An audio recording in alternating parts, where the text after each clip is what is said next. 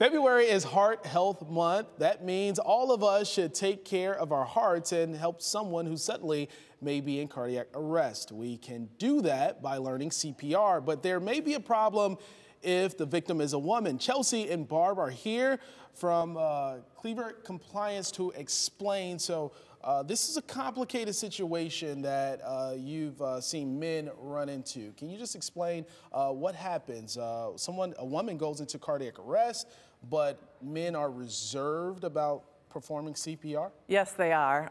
The reason that Chelsea and I are here today from Cleavenger Compliance training is because of the fact that we found out that men are 27% less likely to have CPR perform on a woman because of the fact that they're concerned about the fact that women have breasts, and also they're concerned about sexual harassment. So when Chelsea and I found this out, we were like, wait a second, we have to do something to make men feel more comfortable.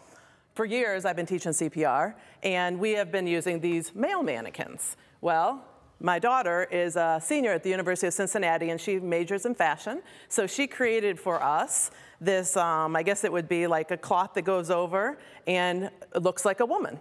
So we just wanted people to understand and feel comfortable that they can always perform CPR on a female and not have to worry about the fact that, yes, they have breasts. It's really about saving their life. So yeah, that's essentially the point. We want to save lives, so not to worry about that. Now, when it comes to performing CPR on a woman, is it different than a man?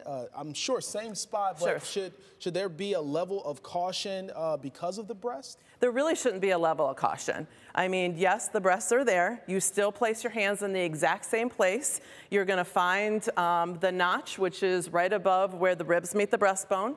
One hand goes above that, the other one goes over top, and you intertwine the fingers. So yes, I know that the breasts are there, but what I usually say to people is, it's your mother, your grandmother, your daughter, your spouse that needs CPR performed on them. So that's how I want you to look at it and not have to worry about the fact that you're worried about, oh my gosh, I'm touching the breast. Yeah. Because yes, we know we have them and they're there, but this person is not breathing and needs CPR. Save a life. Let's yes. worry about yes. that. Now, Chelsea, you said that you all will have like an open enrollment just to help with training for CPR. Can you talk to us about that a bit? We're excited to have an open enrollment on March 16th at the Way Library in Perrysburg. It's open to the public. It's $80, so you're welcome to come. It's going to be from 9 to 1. And we're going to do CPR first aid, and we're going to gear it towards adult, child, and infant. So come on out to the library. You can call our offices, and I'll get you all registered. But it's just, we're going to bring Womanikin. We're going to have everything, there for you to perform CPR and save a life. Nice. Well, thanks so much, ladies. Really appreciate that. Anything else you would like to share about the event coming up or just about the importance of learning CPR? Yeah, I mean, as everybody knows, CPR saves lives. We also brought a defibrillator here, which is another tool. It goes hand in hand with CPR. You do CPR, you hook the defibrillator up. Hopefully it gives a shock to someone's heart that needs it. And the goal is to have this person breathing before EMS ever walks in your door.